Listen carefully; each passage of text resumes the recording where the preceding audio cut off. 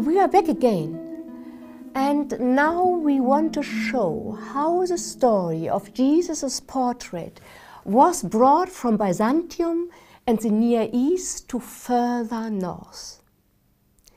Christianity in Armenia and Georgia is very old. Very early on, Armenians and Georgians became acquainted with the story of the portrait of Jesus. They translated it into their own languages and, as is always the case with cultural transfers, the story was reworked according to their own cultural understanding. Thus, in an early Armenian translation of the 5th century, the story is related in a form similar to that of the original Syriac text. Jesus was portrayed by King Abgar's messenger in Jerusalem. Jesus' portrait is not a Mandilion. It is still a Miraculous. It's not an imprint on cloth. It is still an icon on wood. It is interesting that the Armenian version attests to certain cultural reworking. Abgar, the Syriac king of Edessa, is now presented as a king of Armenia. On the other hand, the version of Geramion, the copy of the image on a brick, and the version of the Mandilion are also recorded in Armenian literature. Here again, the Armenian versions assume a national reworking. For example, the cloth with which Jesus wiped his face becomes now the personal napkin of King Abgar. That's the text itself.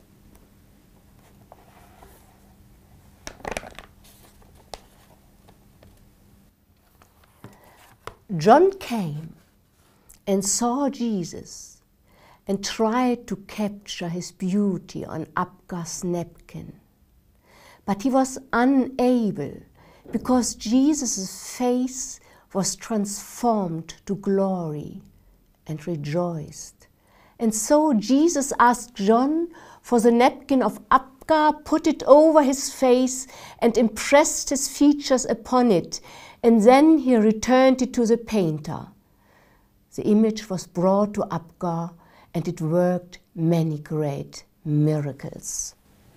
Jesus' portrait was also known in Georgia, again with variations. Let us now turn to the National Manuscript Center in Tbilisi, the capital of Georgia.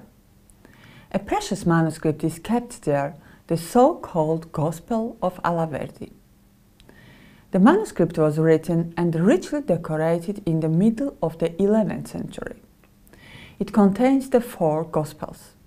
At the end, it tells the story of Abgar and how his messenger painted the portrait of Jesus in Jerusalem. A very special feature of this manuscript is that the story is illustrated in 5 images.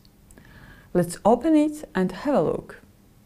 The first illustration shows King Abgar on his bed, writing to Jesus and asking to visit him in his city. And the next illustration shows Abgar's painter kneeling before Jesus, requesting a painting of his face. The text written in the old Georgian script tells us what we already know, that the painter couldn't paint Jesus. So Jesus took a cloth and wiped his face, leaving his features on the Mandilion. The next picture shows Jesus in Jerusalem, receiving Abgar's letter. Here we have an image which shows the Mandilion. It is a rectangular cloth with Jesus' face on it. The Georgian text says that the Abgar was healed by the Mandilion after he had touched it. Then Abgar ordered the destruction of the statues of idols in Edessa and their replacement by the portrait of Jesus. How does the story goes on in our manuscript?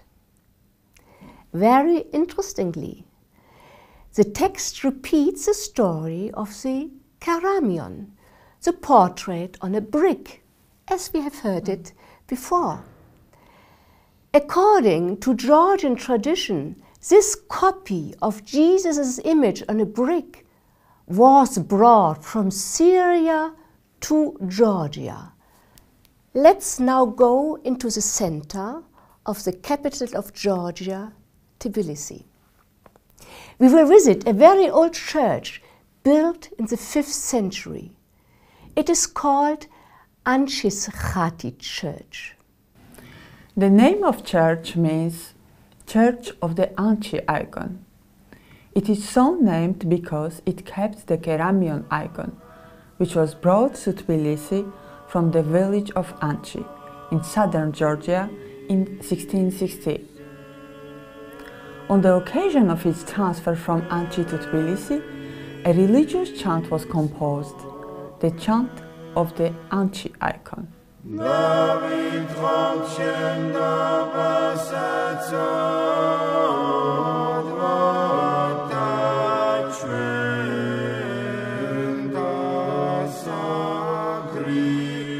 Jesus' portrait as mandilion or keramion is very important in Georgian art. You can find it on frescoes in Georgian churches. Above the entry of the church, we see a fresco with the keramion type of Jesus' portrait. The Anchi icon is very precious. Today, it is no longer kept in the church, but we can see it in the Georgian National Museum. Let's go there. Here is the Anchi icon. A famous Georgian goldsmith made it in 1180 and integrated it into a triptych. On the frame, you see an inscription in Old Georgian script.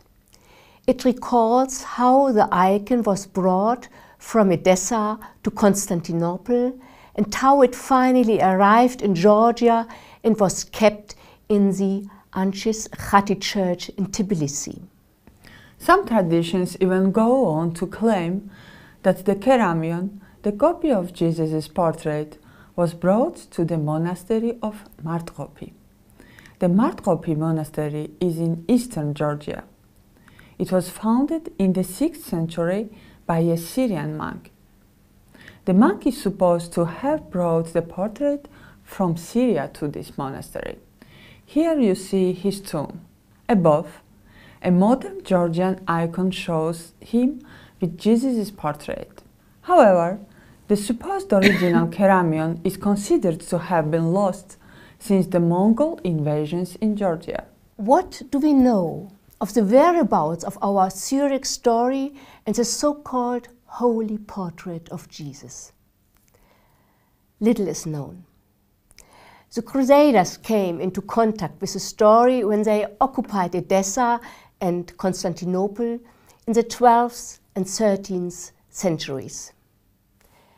Did they bring the portrait to Western Christianity? Following the siege of Constantinople by the Crusaders in 1204, the portrait and other relics could have been brought to the Latin West, but its traces are lost. Latin writers took up the ancient story from Syria, they adapted it and merged it with local Western traditions. One prominent conflation of the original motif with Western legend is the Wail of Veronica. This legend also tells the story of a wondrous imprint of Jesus' face on a cloth. Jesus left his features on Veronica's veil as he walked his way to Golgotha. However, like the Syriac painter Hanan of King Abgar, Veronica is not a historical person. Her name is a fusion of the Latin words vera icona, the true image. Her story is a strictly different tradition of Western Christianity, which goes beyond the scope of our topic. We hope you have learned something new and surprising about old Syriac legend from the Christian Near East that has often fascinated people: the physical appearance of Jesus Christ. As you have seen, this idea has acquired a great dimension over the centuries, and it has traveled from the various countries in the Near East and the Caucasus to medieval Europe. The next video will be about an entirely different phenomena, yet one which also transcends geographical boundaries: the craft of alchemy.